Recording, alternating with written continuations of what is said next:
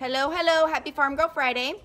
Now is the time of year that we artificially inseminate our heifers, and I had it all recorded for you, the procedure and all that, but we recorded it on my husband's phone and it broke. Nothing would transfer over to his new phone and it did not upload to iCloud. So I'm going to explain it to you because next week I'm going to show you the next phase of it. If I don't explain it to you now, you're not going to understand what is happening. So with artificial insemination, what you do is we gathered up like 20-something heifers and cows. We, for the first time, actually AI'd a few cows too. And what we do is we group them in 5 or 6 at a time, so it's easily manageable here in our alleyway in our chute. And what you do is get behind each one and have some paper towels. You want to wipe off that labia because you don't want to put any poop in their vaginal cavity, so you don't want to cause them any type of infection. And then you have this tool, and basically it kind of injects the CIDR,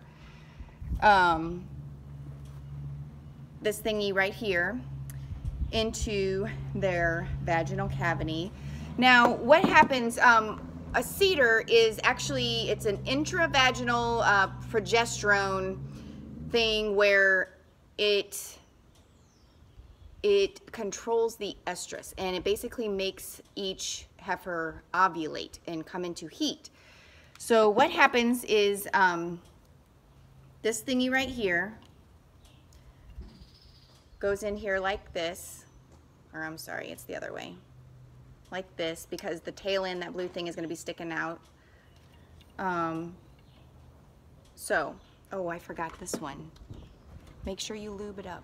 Lube it up. Stick the whole thing in there. You want it to go in easy. So this is in here like this. You insert it. And then what happens when you insert it is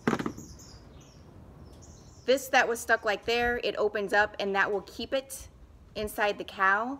And then later on next week we will pull it out. So when you AI, that bull sperm does not last very long. You keep it frozen. So you want all your cows to ovulate at the same time. So in 7 days we will come back. We will remove the CIDRs. We give them a shot as well, and then what we will do is we put these stickers on their tail that will tell us when they are actually in heat, and hopefully they will all come into heat within 24-48 hours. So until next week, I guess. Thanks.